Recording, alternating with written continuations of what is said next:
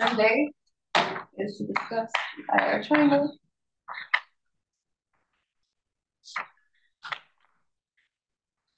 Which is this relation between, equivalence between three things: memory effects, aesthetic symmetries,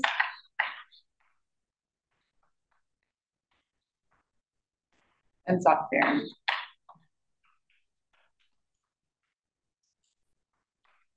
And the point is that these connections between these two have a kind of simple form that you can see will generalize, which is going to be the main point.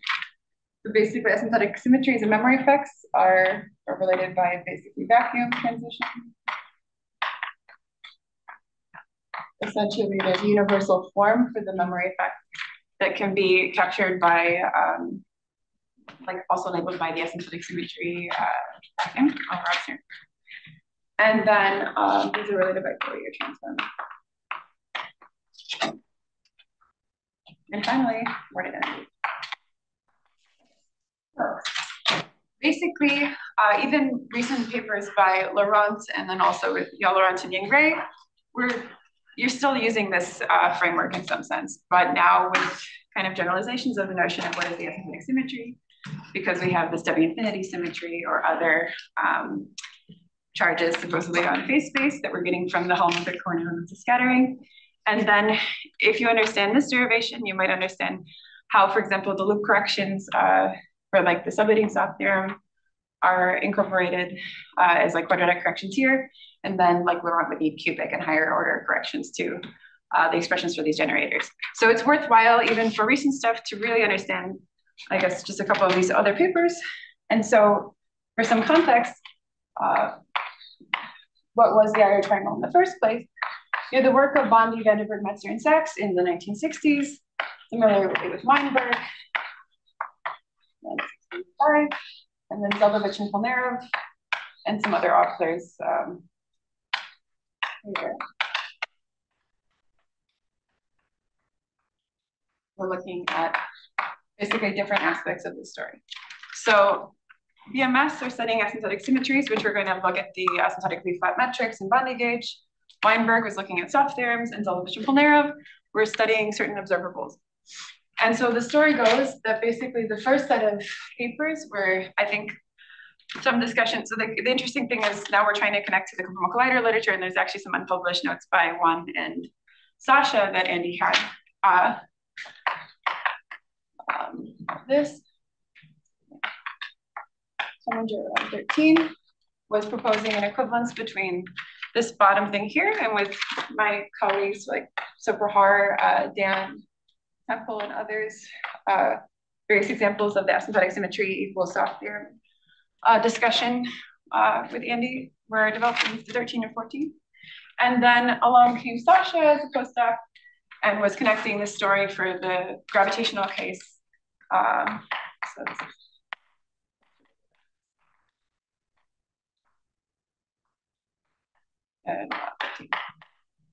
and so roughly speaking, once you have one example, the hope would be that the way that we set it up today, you'll see that it's easy to generalize, at least in any case where the asymptotic symmetry is really a large gauge symmetry.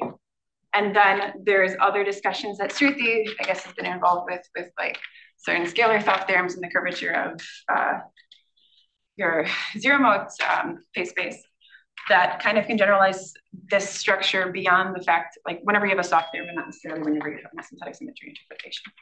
It's good to keep in mind. So the goal of today, and the room is booked back to back, so I guess what we do to get through, at least be able to understand the following papers. One is by Mitra, Lysa, and Strominger. And the other is by Strominger and Valletta.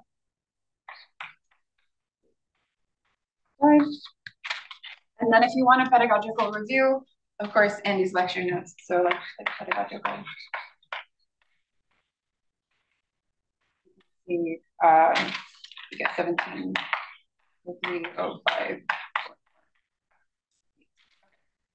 So we want to get through these papers, and then there's a bunch of maybe like half a dozen to a dozen or so where if you know how to do it for this super translation example, you can do the same math roughly for any of the other asymptotic symmetries. And so that's great. Okay. So let's start with this lower left-hand corner, and feel free to interrupt me anytime. In Bondi gauge, so I guess Bondi, Vandenberg, Metzger, and Sachs, they were interested in understanding what the radiative phase space and the asymptotic symmetries of that phase space. And so what they're doing is they're first picking a convenient gauge where roughly this radial coordinate is going to be parameterizing geodesics that are going radially out to infinity. And then we're going to be looking at the space of where they end on the conformal compactification. So I'll start by writing the metric down, and then I'll also draw the Penrose diagram for the space-time so that we are orienting ourselves with where we're sitting. Some of these things get long, but if we keep the super translations, we can ignore some subleading terms, which is going to be nice. Over there.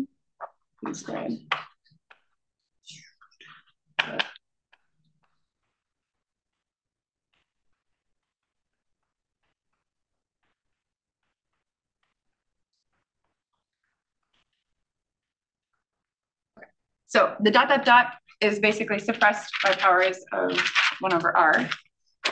And the point is that what we're looking at is the conformal compactification of Minkowski space has in particular null boundary components, square plus and square minus. And so this is an expansion for r goes to infinity holding u fixed, where u is a null coordinate along here asymptotically, but it's a time-like coordinate you can see from this metric at any finite r minus r, and then similarly along square minus you have the advanced time t plus n. Okay, so basically, yeah. Four-dimensional. Oh, sure. So right now I'm only in 4D because I'm biased by like the super rotations, which I'm not actually presenting. So most of what, like all the soft theorem stuff goes to higher D. There's debate about the interpretation of the soft theorem as an asymptotic symmetry, but there's still a universal relation between a mode of the graviton that I can define as a current. So all of the celestial story and the charges, so there's a word identity for it, but it's just the way that it acts on the phase space isn't going to be as crystal or as non-controversial. Because basically in the 4D context, you have the shift in the metric is going to be at the same order as the radiative guy versus just like literally looking at the Coulombic field of a mass and it accelerates compared to the radiative field. They're suppressed by different orders in R. So all the physics is the same, but the interpretation as a gauge symmetry can be contrived to work. But the physical thing is that the soft theorem is a constraint relating gravitational data to matter data, and that's true in NAD. And same thing, there's something like a memory effect, it just might be different orders in R. Okay. So now, basically, in this story, the point is to identify the free data. And so in particular, in this one of our expansion, depending on the dimensions, you might have different relations between where the bonding mass is compared to where the radiative data is going to be. But what we have here is we have basically free data is we'll call the shear is a function of u, z, and z bar. And then I have other, so this is a spin 2 degree of freedom that's traceless. And then I have the bonding mass is just going to be specified on one cut of scribe. I'll say this is U0. And similarly with angular momentum aspect, because their evolution is going to be constrained. And so first thing to note is, well, let me just write down the constraint equations. So you have this hypersurface on which you're defining your data. So for example, you could do the same thing for a scalar field. It would be a different power of R in this expansion of the field. That would be the data where if I'm literally, say, just solving box phi equals 0, I break this guy into a sum over modes. I think it's used to work with like being explicit by n u z z bar. So I'm plugging in onstats with a certain peeling of the powers in R. I plug this into your harmonic wave equation. It's a little more subtle with a gauge choice. And then I'm literally basically writing this out in terms of U derivatives, R derivatives, etc. And you will see that there's a recursion relation taking you into the bulk. And that the coefficients of it are such that you have basically 0 times the order in 1 over R that's free. And so basically, you'll mechanically try to solve this recursion relation. You'll see that you need to specify one free function of U. That's one particular power in 1 over R. And for the metric, it's also the spin to traceless degree of freedom. And then you'll have integration constants that will appear at different orders in R. And the ones that appear with these leading guys are the bonding mass and the momentum aspect. But there's some debate about whether or not to consider charges that are also coming from the integration constants in subleading order. So that's an aside there. But basically the point is that the reason why these guys are only specified at one cut is because if I look at Einstein's equations, and I look at Einstein's equations that need to be satisfied along that hypersurface, so these are constraint equations, I have the following thing, right? Einstein's equations, where if I were in flat space, basically this n is null normal is some combination of the U and R derivatives, but I would get corrections to actually stay null in this metric. What I would get then is that the bonding mass has a simple evolution form.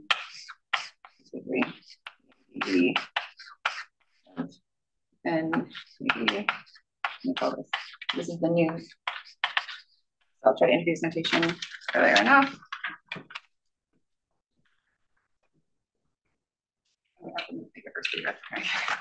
We have that, and then we have minus a matter term. And I've been glib here because this isn't just the stress tensor. It also includes basically what would end up being the shear contribution to the stress tensor. So I'm going to define this PUU as follows, as 1/4 MZZ and ZZ plus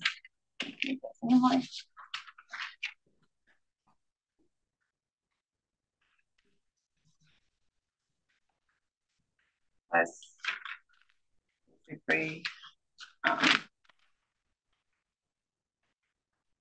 following leading contribution of the system. Okay. So there's another similar equation for the du and z, but because I'm going to focus on super translations here, I might as well not write it down because it's just going to be more of this, more of your time. But I can write the post-selection answer make the scribe.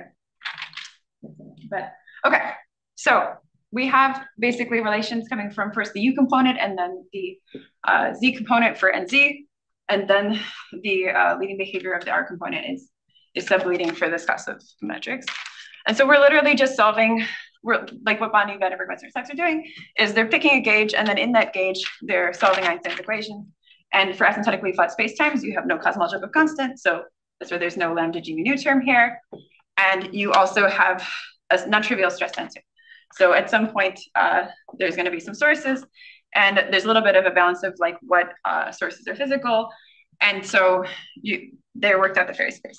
So C is going to be a free function of U, and later we're going to come back to exactly how these profiles have to behave at late and early U. But for now, that's it. So any questions before?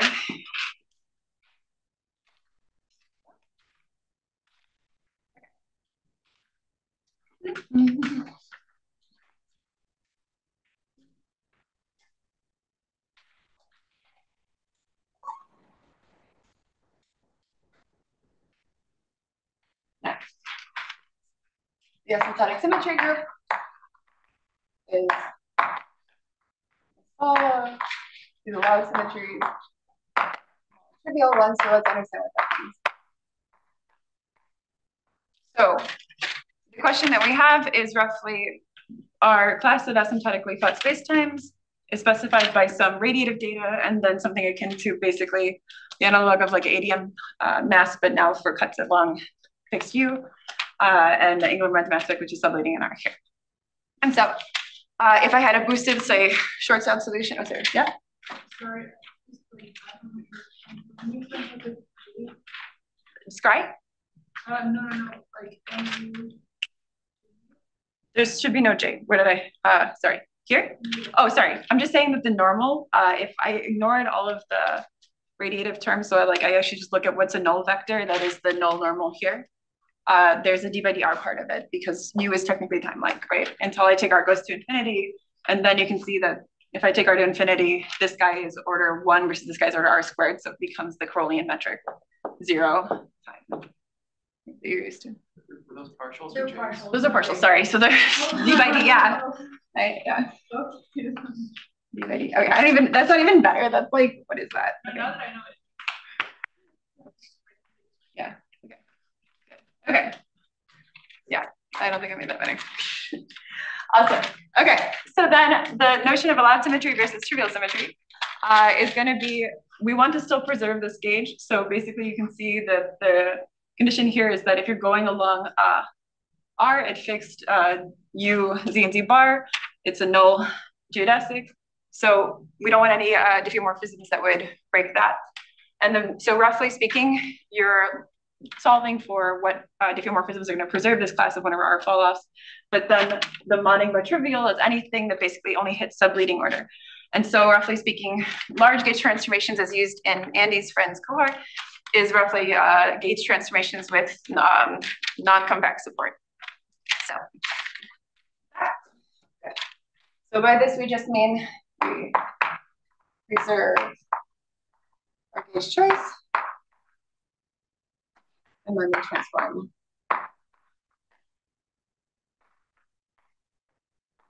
You can already see where there's something slightly unsatisfying about that. You're picking a gauge to do the statement about what the asymptotic symmetries are versus in principle, like the soft theorems are going to be just like a physical observable. You can phrase them in terms of the field strength and infinity. So, yeah. But let's write out what these super translations are. So the super translations have the following form.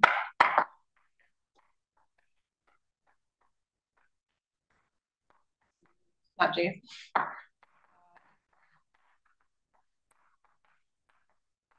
And then at subleading order, you can have, depends on the metric a bit. And then there's similarly a class of super rotations, which start as follows.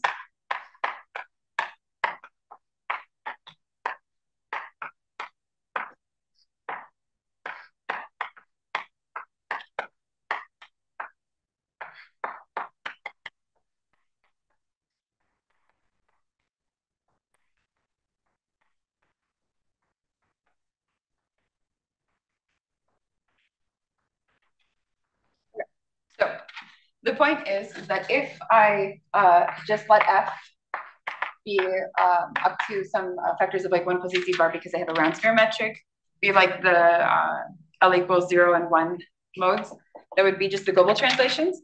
But I can take a Lie derivative of that metric along these vector fields with an arbitrary function of the celestial sphere.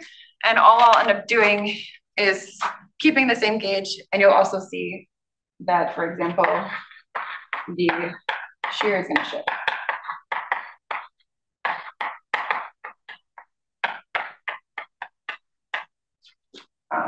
And then I similarly can preserve this form of the metric away from contact terms wherever I have poles in Y with a super rotation, which is giving you a Virasoro symmetry as opposed to the Lorentz symmetry of 40.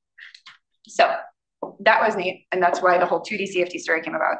But a priori, the interesting thing here is that what Bondi, Vandenberg, Metzer, and Sachs did is they were, I guess, trying to find Poincare, and they got something a lot larger. And so, if you want radiation, I think there's a key. If you want radiation, sure, yeah. Which okay, fine. So if you kill radiation, you can have Poincare, but yeah. The whole point is that they were forced to get BMS. Yeah, and we want Poincare, and they didn't like it at the time. Sure. Now we like it. We like it now, but also yeah, we like it. Fine. because now that we have symmetry enhancements, the whole point of the celestial, So just to take a breather with that is that if we have a larger symmetry group, then as much as we're waiting for all the time that we waste on studying kinematics, the point would be that you have larger symmetry multiplets. And so then once you know how to separate out the parts that are the BMS multiplets from the interesting physics, you have paper help. Oh, I'm not doing that yet. Sorry. Okay, sorry. Yeah. Yeah. What is the BMS multiplet? I'm sorry. So that's preview maybe for the future talk on what Yang promised, which is celestial amplitudes, which would be the question of So in the language of people who do Carolian physics, the analog of having a CFT primary on like the time-like boundary, but now it's at this null guy is Carolian primary that when you smear along U goes to the space spaces, or you can Fourier transform and get a momentum space. So the point would be that you can look at the collinear limits of gravitons with amplitudes and with another particle and a scattering amplitude, and then basically label all of the states with like collinear gravitons as like descendants, right? So the analog of a Virasoro primary versus a quasi-primary would have more collinear gravitons. And so one could imagine if you organize your multiplets of these asymptotic symmetries as opposed to the symmetry group, that now there are fewer states. But not for today. So maybe Banerjee would be a good reference. I should point that out. So one thing that's going to be the problem here is that this guy is not going to be zero for like, it's only zero for translations for the global part. And then kind of intuitively, you can see already where you're going to have a linear term in the charge. If I wanted to induce an inhomogeneous shift of my metric, the part that's homogeneous is going to be like A dagger A with some kernel, like when you write down, say, the energy momentum tensor for a free scalar, that would do this type of shift. And then you're going to just shift by a C number. It's going to be like a linear term in the metric. So I'll make that more precise in a second. But that's already the first hint that you have a soft theorem. Good. So roughly speaking, let me go to next board.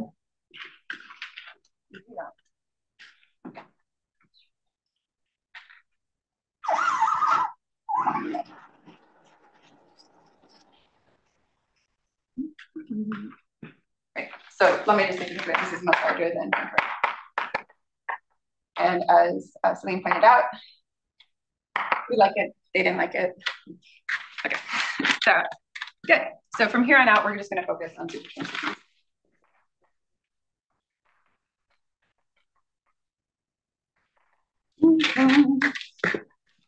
Okay, so what is actually going to implement that shift? Andy and friends just borrow from the Brussels group these expressions for the canonical charges.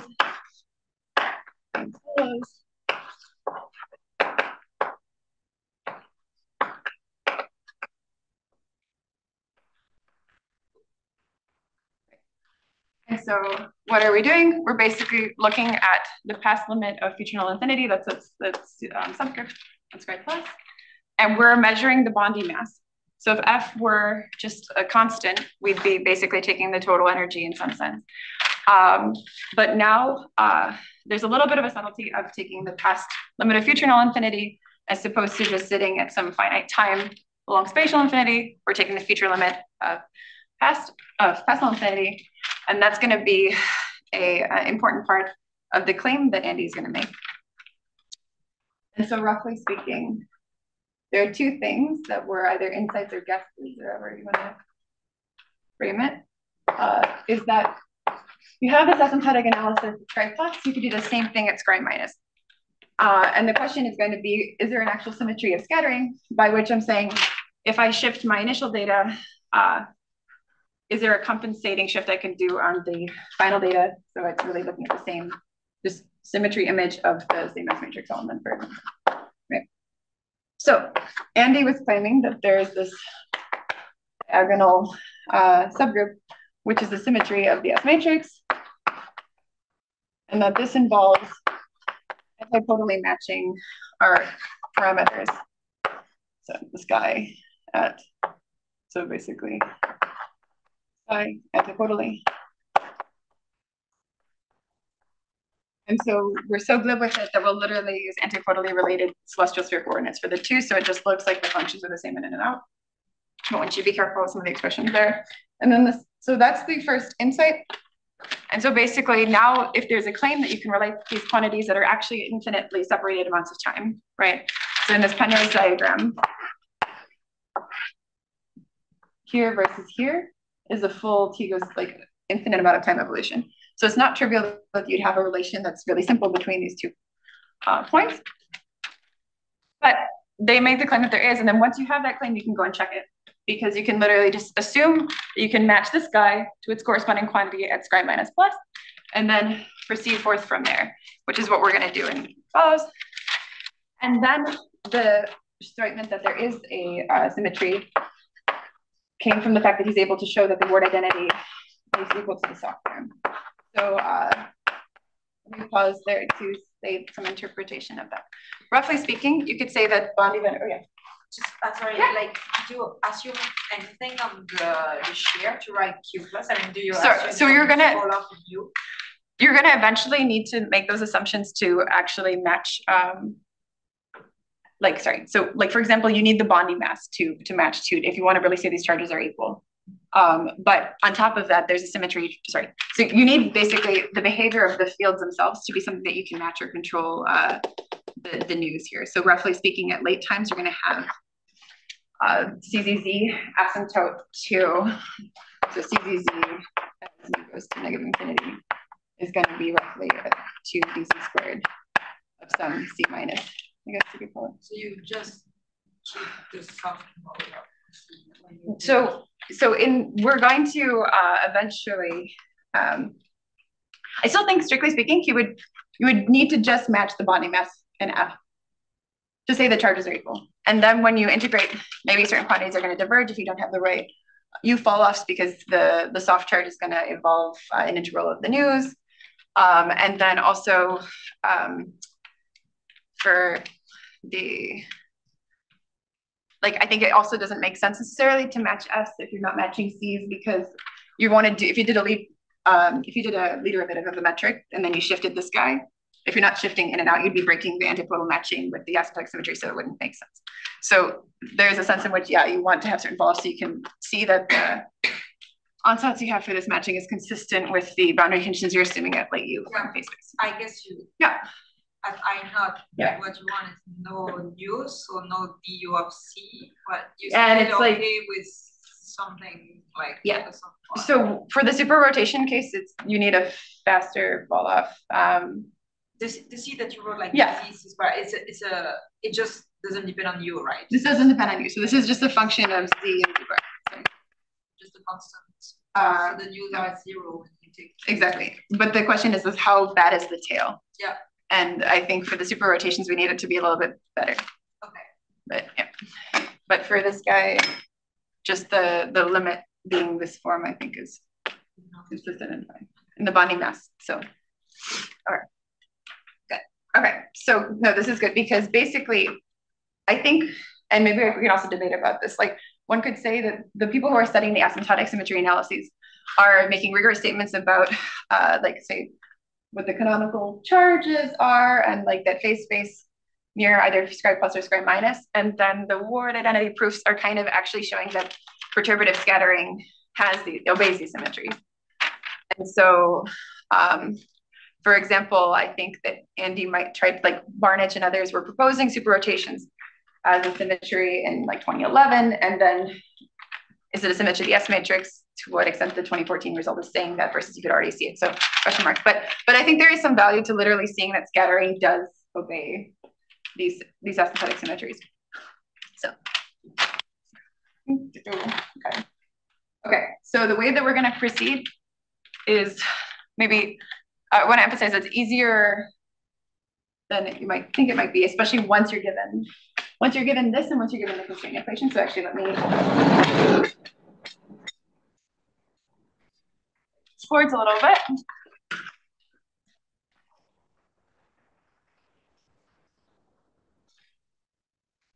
Perfect. Okay, so once you tell me this and you tell me that, I can just play games and rewrite everything in terms of turn this boundary data into data here and here, and similarly on square minus.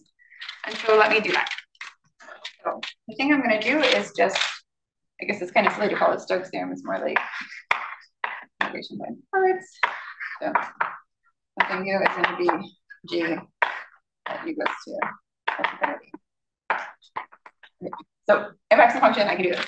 So why don't I choose to do that with this guy? So basically, as far as a function of u, I'm saying that the value of this bonding mass at a given early time cut, I can just as well write in terms of the late time cut and the change like in bonding mass in the middle, right? So what am I saying? I'm saying I can rewrite my charge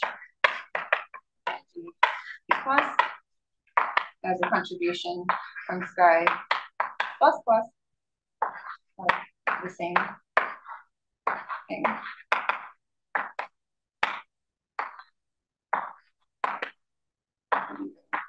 GC.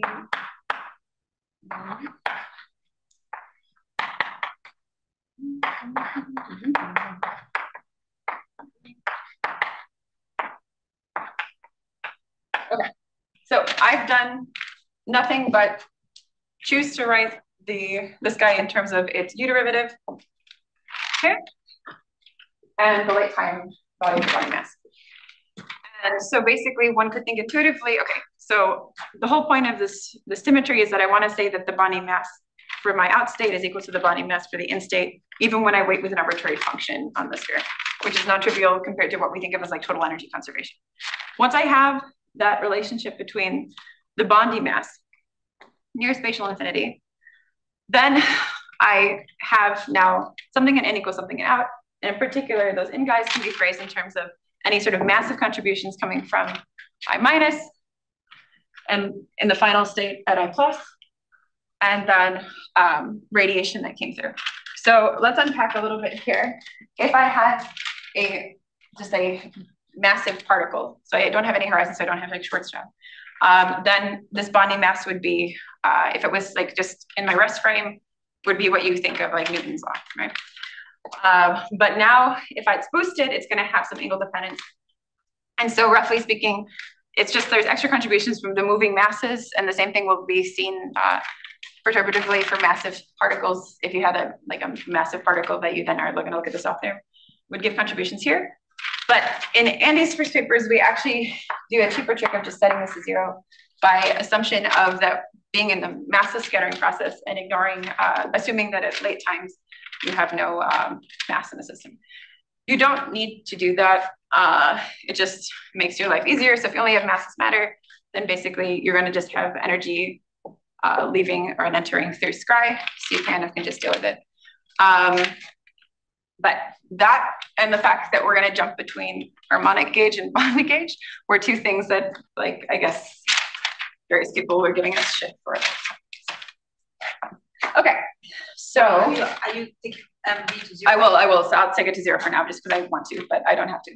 Okay. Yeah. So because I'm just going to follow the derivation in the original paper, which is just assuming only massless matter and that everything's radiated out. But one doesn't need to do that. Okay. And also to keep in mind, like, right, the point would be if this is a soft theorem, you would expect that your soft graviton, oh, sorry, I'm going ahead a little bit, is going to couple to massive or massless fields. And this guy's only going to capture the massless field. So you need another contribution. So it's not like you can see where the other contribution comes from. So, okay. So then basically the statement of the word identity is just explicitly show this relation where these charges have a soft and a hard contribution, and this is Q soft and this is Q hard. Right, the point of this is just coming from basically inserting in a time ordered product the identity that you want and the in, sorry, I guess that's by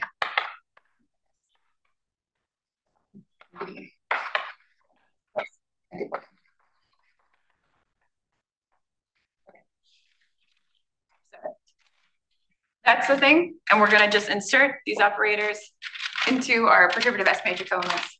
And the whole point is that we know how to evaluate them in perturbation theory. And so we can do this. Good.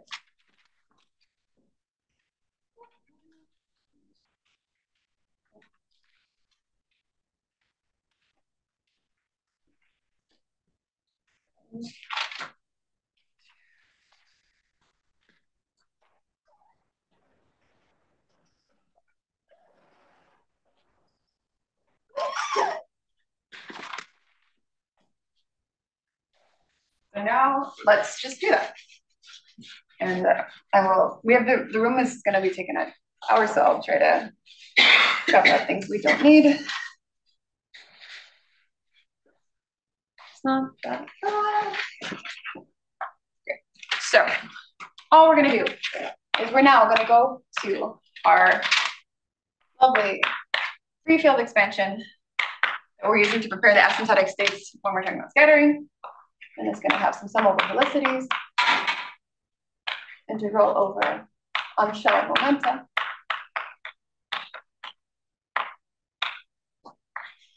and then our polarization vectors and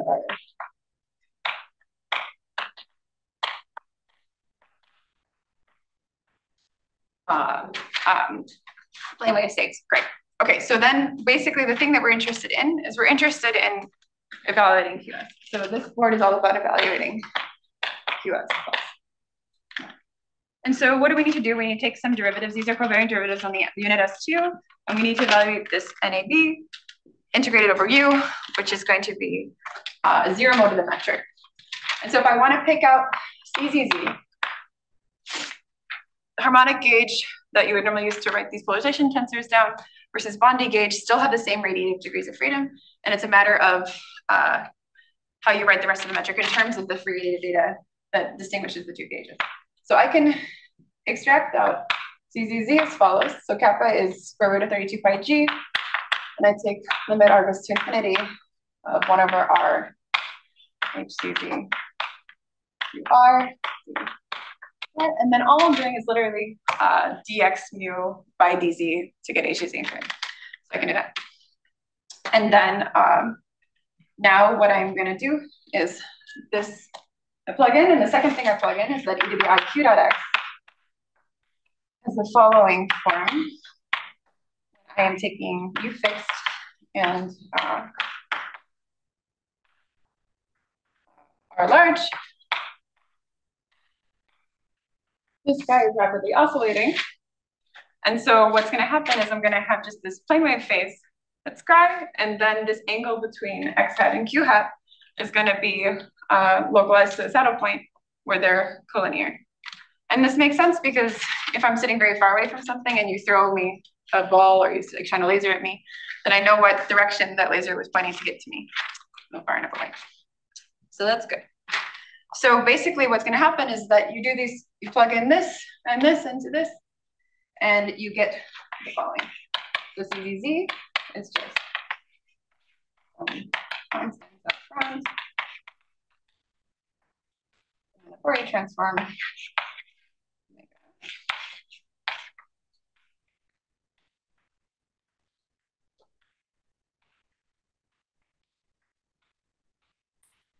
In particular, the ZZ component only has contributions from one combination of velocities. So,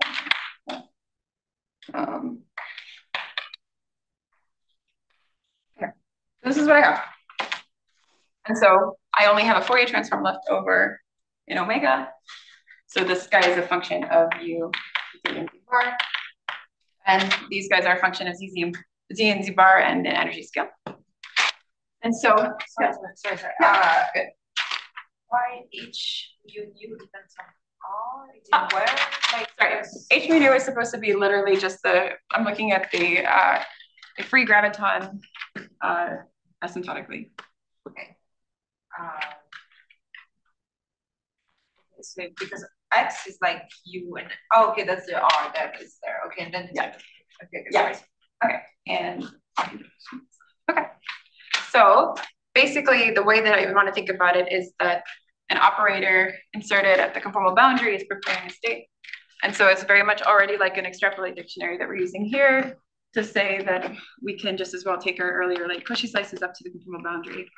And then on that, if I wanted to prepare a wave packet, I basically put an operator, smear it appropriately along scribe to prepare the plane wave state, or put it just at a point on scribe to prepare a excitation at FX2. Okay, cool. And now the thing that I need from here is the following. The thing I want to evaluate is going to be this integral du of the news. So AV component. And this is just integral the derivative of the shear. And so, right, I took a u derivative here. I pulled down a power of omega here. So what I'm basically going to be doing is I'm going to be inserting just omega times a into my outstate in this case. And the same story goes for repeating the analysis at Pascal infinity, which is important for the actual avoidance.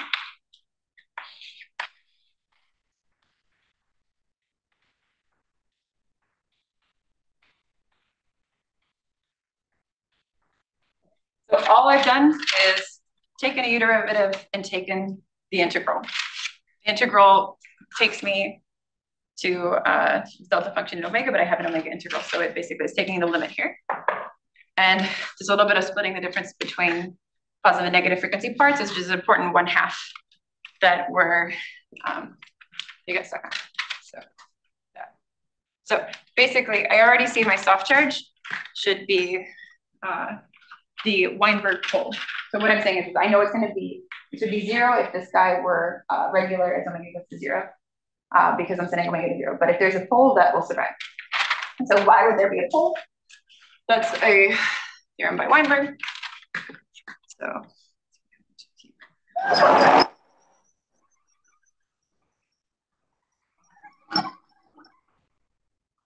and so what I have is the following. I think I'm going to skip the Feynman rule. First time, and also fine.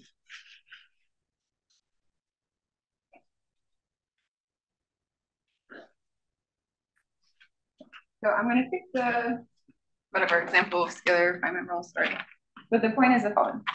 What I have is if I've inserted in my S matrix element outstate, and now I've inserted QS.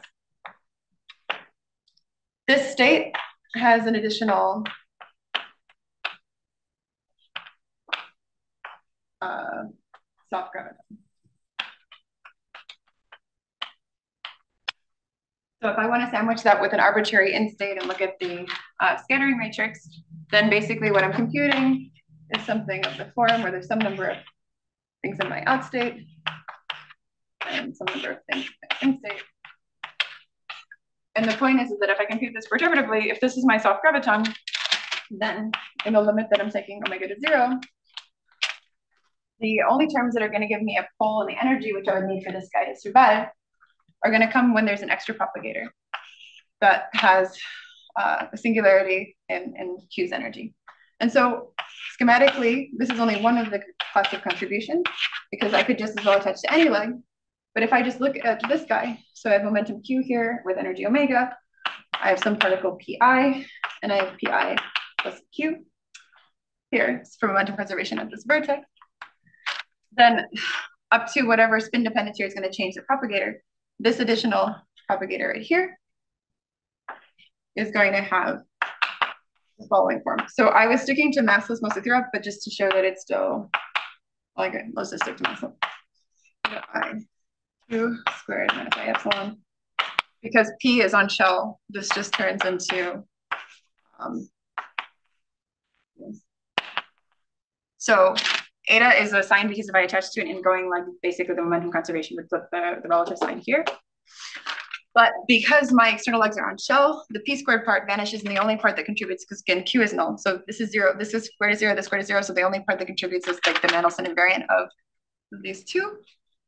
And that's P dot Q. And so I get that guy times whatever numerator factor I get which depends on, the momentum of the particle the graviton is coupling to. And Weinberg's result from 1965 was that no matter what the spin of this guy is, I have a universal form for the soft theorem.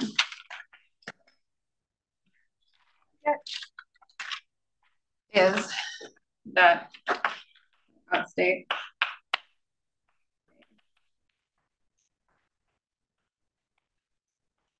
is alpha over 2 over fine.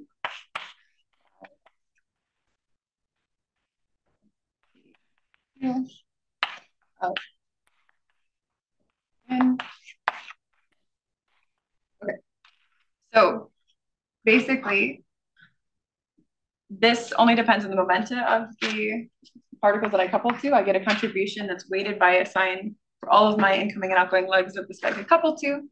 I have this guy coming from the propagator, and then I have some polarization dependence here. And so you can literally explicitly just evaluate that by plugging in like your parameterization for your on-shell momenta and the polarization vectors. One does it. And so basically, this gives us the Q soft side of this evaluation. So now I just need to give you the how to evaluate the Q hard, and then you can just plug and chug the soft theorem in. So let's do that now.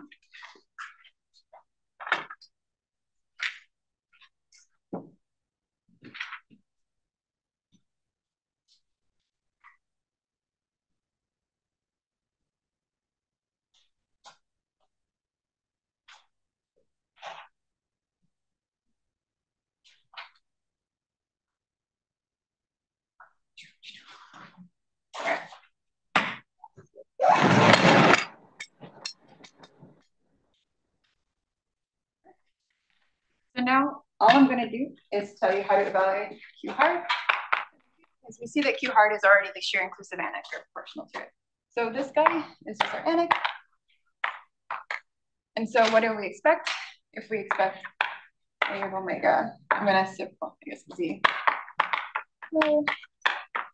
A dagger of omega psi. Sorry, the Q hard is like the TUU, which was the contribution of the matter, right? It's a U integral, right? So it's N. Yes. So you're gonna evaluate why it's A dagger? Sorry. Oh, I'm just showing like kind of. I feel a little bit bad, like when we were doing it before, we just like literally said, oh, the Q hard measures the energy, but it's actually easier to just see it from. I feel like this is slightly more instructive than what Andy did in that paper. Not that much more instructive, but okay. So I'm literally saying that if I insert so in this convention, there's an omega squared here because of the 1 over omega and then A dagger A. So I insert this operator on a state that is a single particle state. And because the anic operator would annihilate the vacuum, I can just commute it through. So this guy is equal to the commutator here. And so this is just proportional to a delta function whenever the anic operator is collinear with a particle, and then measures the energy of that state.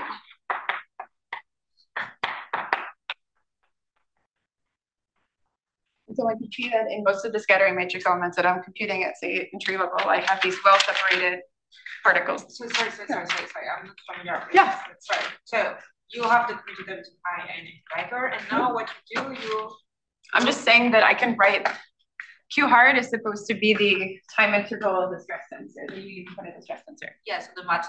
Right. And so the stress tensor, if I like evaluated it for a scalar field or whatever, like it would just be this energy weight of A dagger, a number operator weighted by the energy. Okay, so that's just so you can actually see it. Yeah.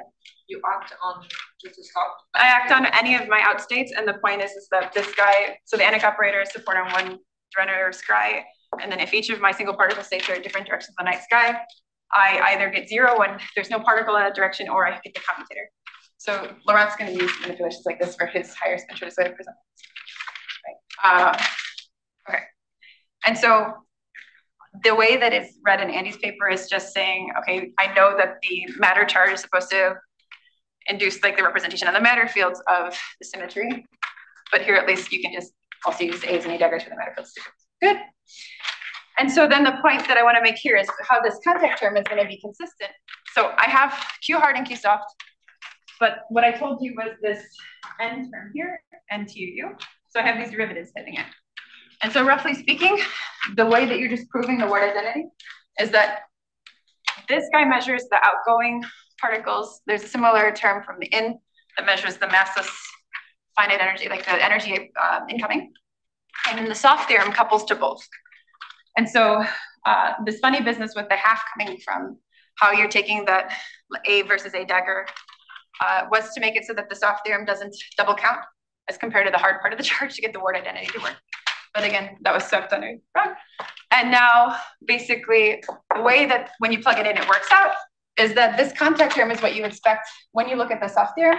So I want to basically say that dA dB of NAB's U integral is going to give me this contact term.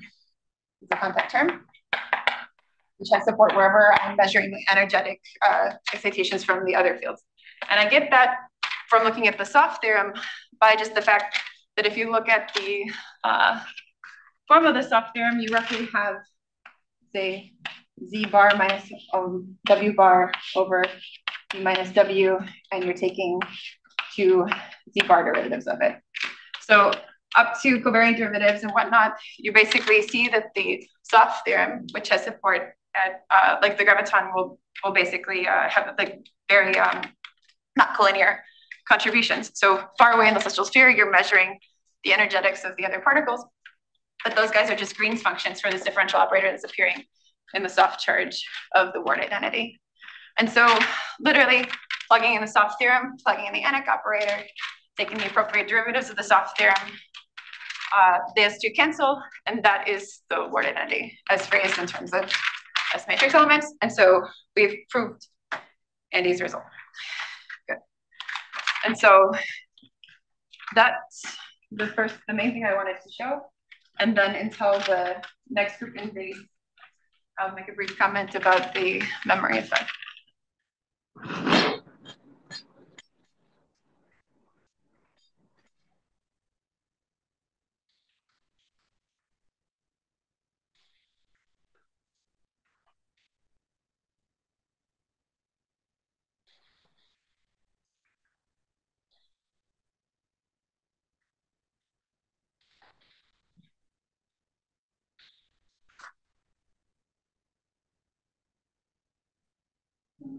Okay, so the other thing I want to point out is basically this integral du of NAB for my spacetimes also has a very universal form. It's delta of C AB, which I said after Celine's comments. So let's look at the ZZ component. I guess maybe one of them. It's two Z squared delta C, which is a scalar mode. And so basically the point is that the object that I care about here is really the early and late along scry data of the gravitational field. And that in particular, it takes a simple form in terms of what I could kind of call a vacuum transition if I wanted to. But the point is the physical thing is the difference. And so it's, I guess, the thing that we're seeing is the following. So basically, we saw the residue, the Weinberg pole.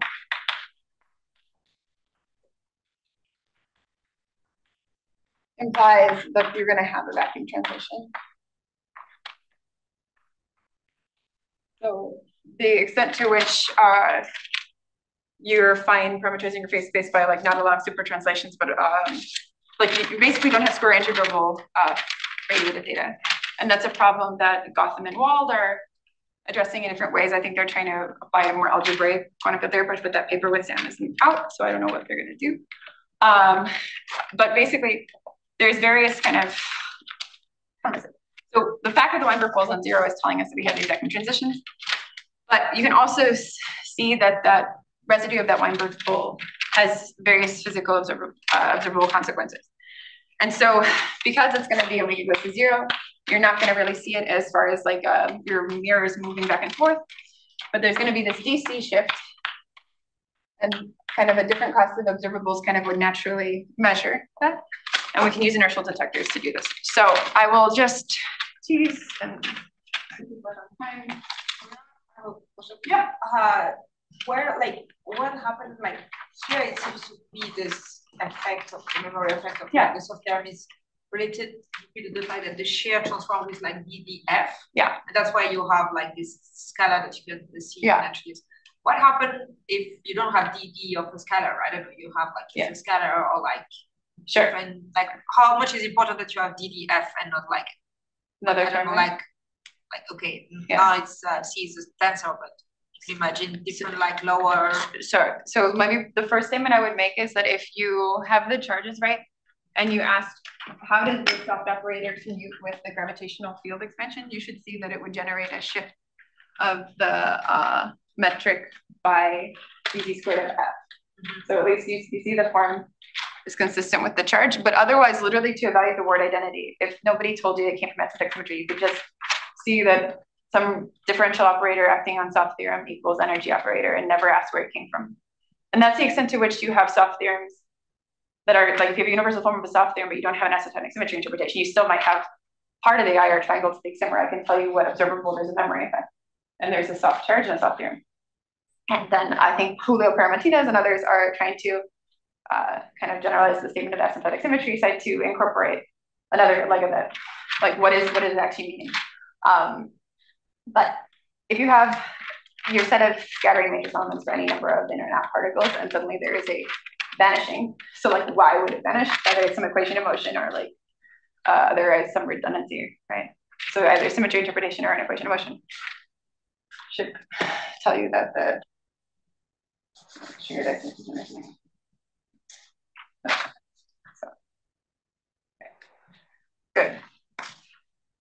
So I don't know if I didn't fully answer your question. I think I rated part of it. Yeah.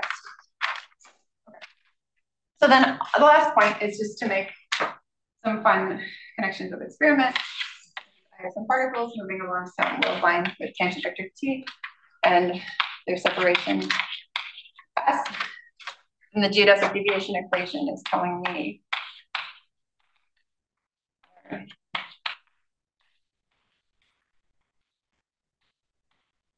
u, and then I can take my proper time to roughly be u, and same thing with t is roughly u by du, and I'm taking r goes to infinity, so I'm looking at some inertial detectors very far away.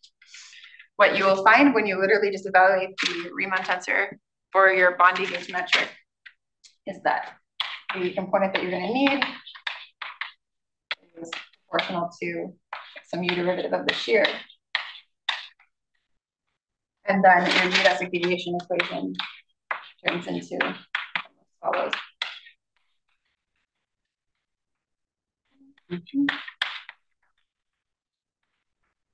And roughly I can integrate up twice, and then the only kernel of that is some constant mode in a linear mode. And so I'm going to get that basically this net shift of two detectors, if I wait long enough, is going to be proportional to the superrotation vacuum transition. So it's going to be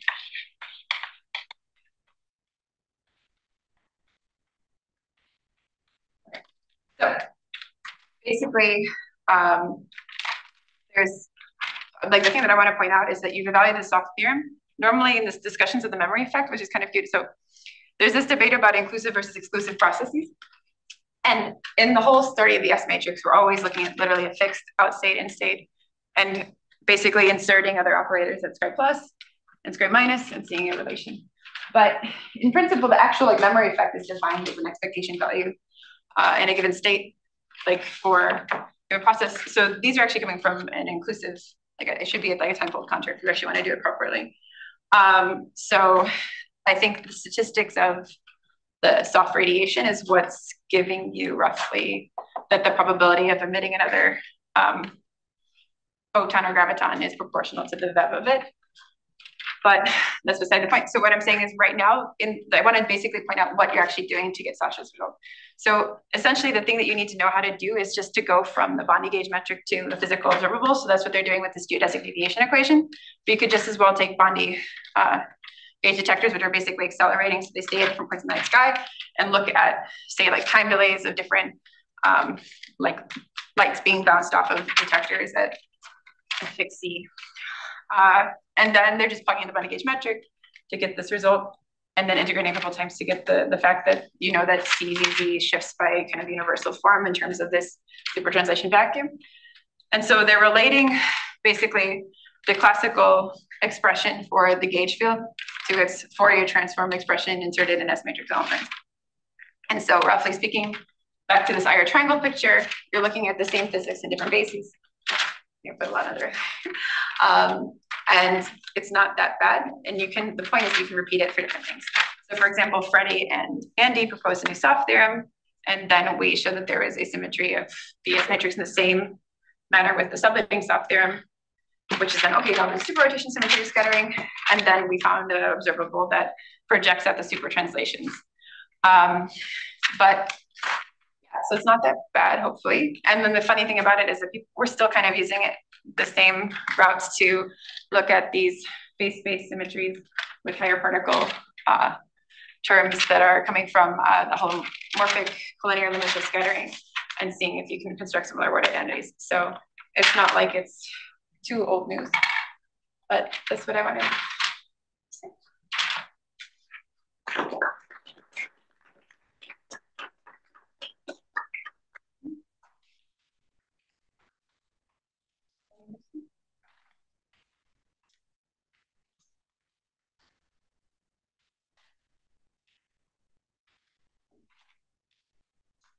Okay.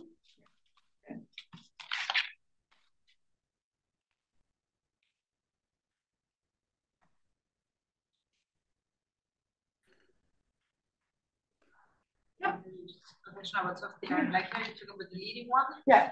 And I'm very confused because not about the leading, that's right. But after like people look at quantum correction to the soft theorem, or also like there's this log soft theorem, like this class the log and yeah, so the quantum corrections we can understand more readily than I think I understand the log ones. Quantum corrections, you literally just have another operator insertion. So then you're seeing, if you take the soft theorem, it's different than the one that you want for the stress tensor. But then the other operators that are quadratic in the fields compensate that exactly. So why are you using quantum? Because you have an expansion in the H bar? So sorry, maybe I want to phrase this better, is that so you see it at loop order as far as like the actual like soft theorem, like for sea level is just what it is when crediting down. But then there's effects coming from I guess they phrase it in terms of like the soft cloud. Let me see if they needed to do that. Roughly speaking, the fact that the like econal loop correction to the amplitude also affects then the subletting soft theorem because you're expanding that to next order. Okay. And that's the origin of it for them. Yeah.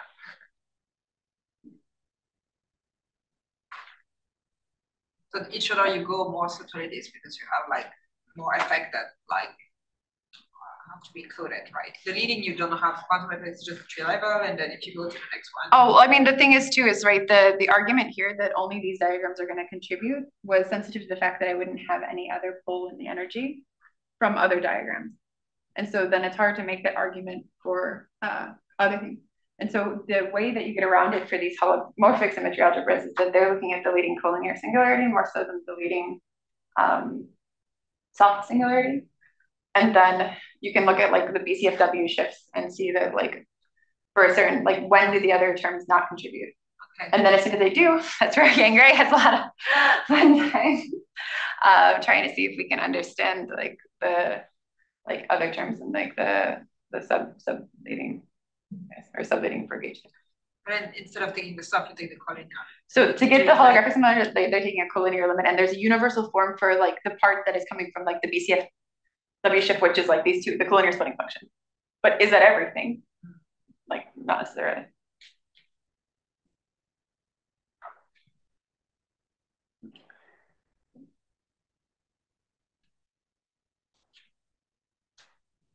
But yeah, but there is a sense in which I think the thing to emphasize here is that one could find from the S matrix the statement that there is a word identity, even if you might be scared to assert the word identity. And that's where Laurent is excited about these like multi-particle operators and trying to check it in amplitudes, because there you have a kind of two strong ansatz because you have a symmetry of self-dual gravity. Why would it be a symmetry of the full S matrix? Well, can we see if it is? Like, can we see what amplitudes it is for? And then work back from like for physical reasons for why.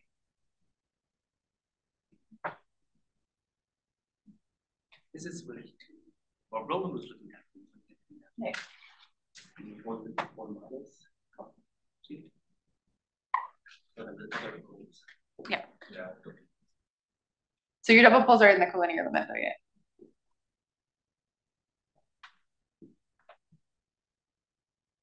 Yeah, and so you guys also have a better handle on like multi-particle terms because you know the OPE instead of, yeah, I think right or no?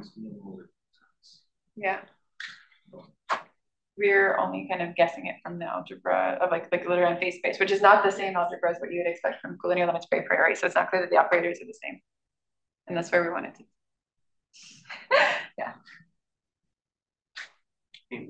So Adam was explaining to me yesterday, like that the consistency of the OBE is pretty much the same as the absence of consistency of the symmetry, like, sorry, I think the multi-particle terms are fine, but then they ruin the question of like the symmetry algebras, like those statements of the. Yeah.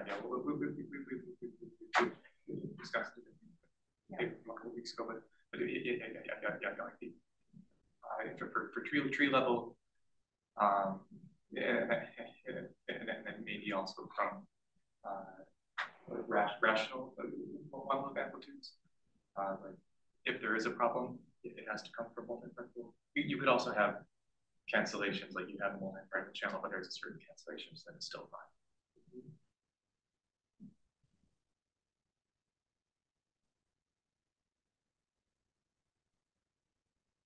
Okay, so, but yeah, so I'm saying that the multi-particle operators, we want to be, well, I want the multi-particle operators to be there because I care more about the notion of trying to recast celestial amplitudes in terms of like celestial OPEs as opposed to the existence of these larger symmetry algebras. That seems more fundamental just generally to scattering versus to specific theories where you have these symmetry enhancements, which are really interesting in their own right. So the fact that you don't accidentally assume associativity breaks is a good thing. And if the multi-particle guys say there, that's fine.